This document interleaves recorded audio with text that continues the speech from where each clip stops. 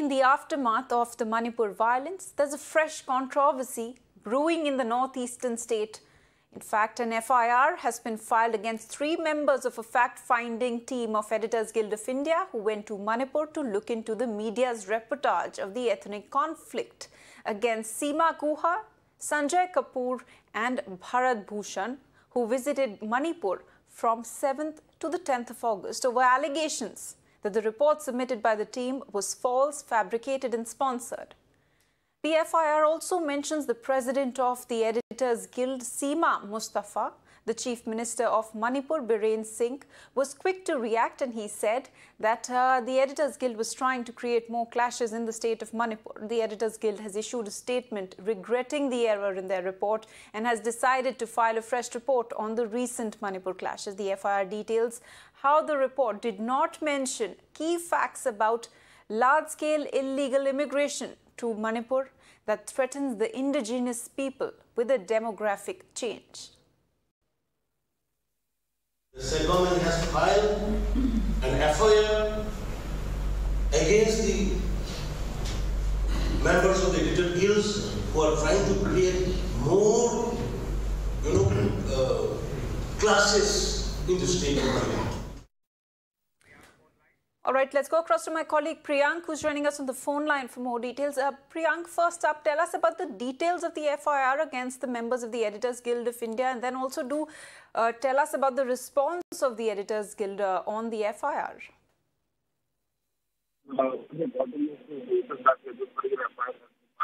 Under Section 56A of IDI, which is of publishing material on social media platforms. The controversy started once the Editor Guild team, which has visited the Manipur in the conflict zone. The fact-finding team had released the report on 2nd of September. The report of the fact-finding team mission on media footage of the ethnic violence was published then. The Editor Guild, of India, and also suggested that they have received several representations that the media in Manipur was playing a persistent role in the ongoing ethnic conflict between the two communities. In majority, there was a Metis committee, and in the minority, it was a Caucasian minority. On July 12, 2023, when the conflict had already been going on over little over 2 months, the Editor Guild of India had received from the Indian Army's 3rd Corps headquarters, citing specific examples of the media in Manipur, suggesting that it may be playing a major role in arousing the passion and not letting sustainable peace happening in the area. Since the EGI had published this report, there was an error of publishing the picture on the front page of this particular report, which was a 2-page, it was a 4-page report which was given, and it was also citing that on the 9th of May 1st, they saw almost a total destruction of Kuki zoo, churches and houses and other properties of the Metis were also dominated and destructed in the area. This was also accompanied by looting by police and armory. So the state government has also been very much offensive about these kind of news articles which is being published. And that too coming out from the EGI is something which has been taken up very seriously by the state government of Manipur.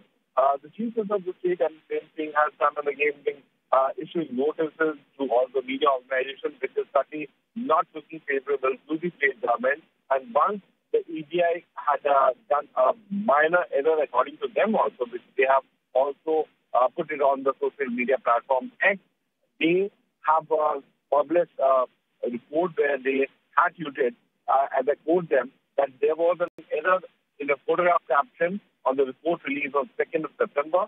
The same is being rectified and updated report will be uploaded on the link shortly. We regret the errors that capped in the photo editing stage, unquote. So this is the thing which has been,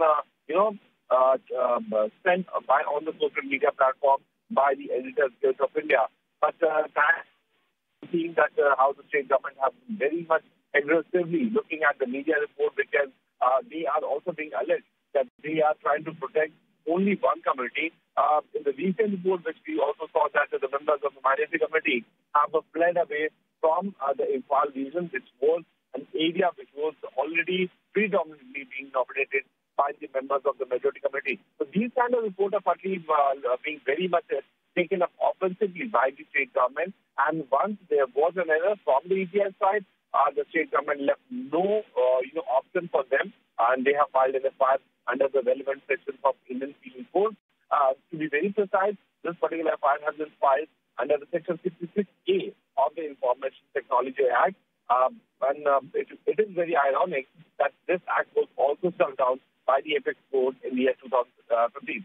So many things are happening in Manipur, but in this particular conflict-like situation, filing an FIR on the EGI's report is certainly very important, which can be seen now.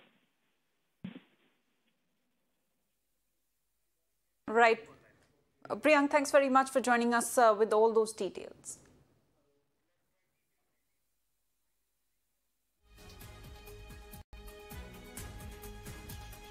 All right, we have with us senior journalist King Chuk, who's with us in the broadcast. Thank you so much, sir, for joining us here on Mirror Now. Sir, what is your first reaction to this piece of information which is coming in that an FIR has been filed against 4 members over the report filed by the fact-finding team?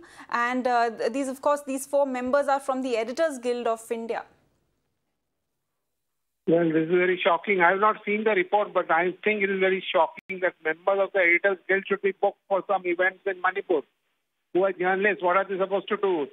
People from Editors Guild, how are they responsible? If you point out the truth, you can't file an FIR against them. This is absolute nonsense. Of course, I have not seen the report in the sense I don't know what is the context, but still, prima facie, I can say it is absolute nonsense. You can't just go on intimidating the press like this and file FIRs against them without knowing what it is all about. And these Editors Guild members are not even connected with Manipur as such. They're only making their recommendations based on facts coming out to them. Right. So I don't know. This is a method trying to intimidate them, I think. And it should immediately be protested against. I think so. Immediately. So what the Chief Minister is also saying is that the Editors Guild was trying to create more clashes in the state of Manipur. What is your response to that statement? That is absolute nonsense. Why should the Editors Guild try to create more clashes? The Editors Guild, people sit in Delhi and other places, they take an overall view. Why should they want to create more clashes? I want to know. There is no logic to it. It's absolute nonsense. In fact, if anybody has to be held responsible, it is Biren Singh, who is doing a pretty bad job there. And instead of that, he's trying to blame editors. Absolute crap is this. This is absolute crap. Right. All right, sir. Thank you so much for joining us here on Mirror Now and sharing your views. All right. In fact, an FIR has been filed against 4 members of a fact-finding team of the Editors Guild of India who went to Manipur to look into the media's reportage of the ethnic conflict. In fact, this over allegations that the report submitted by the team was false, fabricated and sponsored. The FIR also does mention the president of the Editors Guild, Seema Mustafa. In fact, the Chief Minister of Manipur, Biren Singh, has also reacted to the FIR, going on and in turn blaming the Editors Guild, going on to say that the Editors Guild was in fact trying to create more clashes in the state of Manipur. In fact, the Editors Guild has issued a statement. They have regretted the error in their report and has decided to file a fresh report on the recent Manipur clashes. Now remember, the FIR details how the report did not mention key facts about large-scale illegal immigration to Manipur that threatens the indigenous people with a demographic change. So, in fact, an FIR has been filed against 4 Editors Guilds crowd-funded Manipur report, and a police case there filed against 4 members of the Editors Guild over their report on Manipur. The Chief Minister of Manipur has reacted to the FIR. He's in turn gone on to blame the Editors Guild, going on to say that it is them who were trying to create more clashes in the state of Manipur. The Editors Guild has also issued a statement regarding the matter. They have regretted the error in their report and they have also decided to file a fresh report on the recent Manipur clashes. Now remember, the FIR details how the report did not mention key facts about large-scale illegal immigration to Manipur that threatens the indigenous people with the demographic change.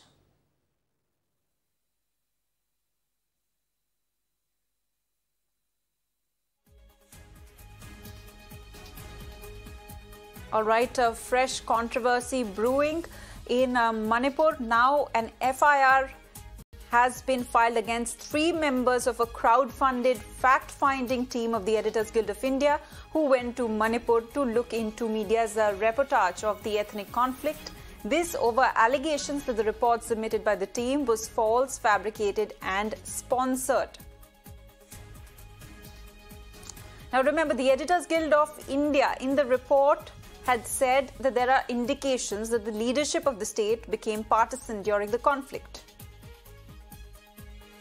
It's Imphal-based social worker who filed the FIR against the 3 members of the Editors Guild of India who came to Manipur from August 7th to the 10th.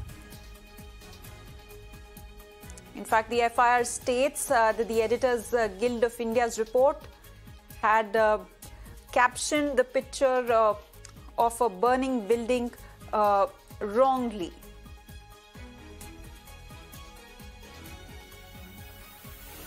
So fresh controversy, a fresh row there brewing in the state of Manipur. Now an FIR has been filed against 3 members of the crowd-funded fact-finding team of the Editors Guild of India who went to Manipur to look into the media's reportage of the ethnic conflict over allegations that the report submitted by the team was false, fabricated and sponsored.